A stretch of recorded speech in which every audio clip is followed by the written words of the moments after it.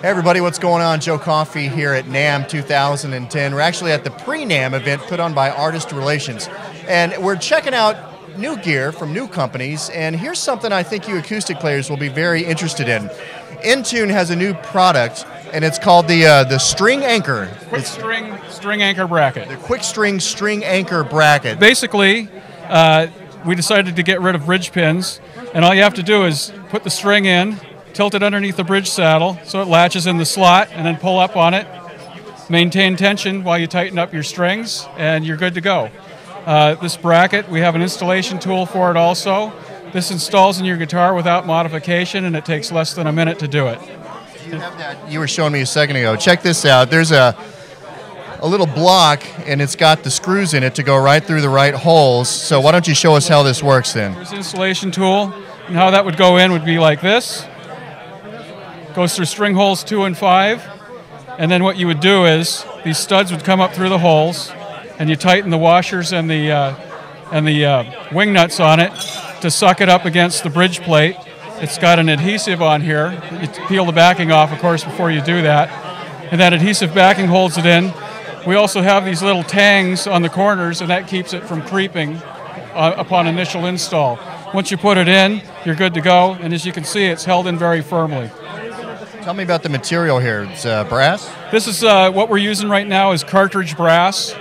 We did quite a bit of sound testing with different materials, and we actually found that the material that we use didn't tend to have much, if any, of an impact on the sound of your guitar. That most of the sound of your guitar was being generated between the nut and the bridge saddle. A lot of people will use like titanium bridge pins or whatnot to make sure that they can transfer the vibration as fully as possible. You just said that you found that it doesn't really matter what material on the back of this.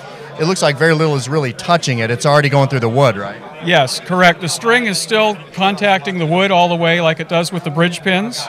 And our testing has showed that the break angle over the bridge saddle down into the sound hole and maintaining that tension and contacting the wood seems to have the most to do with the tone as opposed to the bridge pins. And we did testing using the guitar with the bridge pins in it as our baseline, and basically we could find no tonal difference between using the pins and using our bracket. This makes life a lot easier. It's much faster to do, and no bridge pins to have to pull out or lose, or no tools, anything like that. No worn bridge pins. Now here's the other thing with this.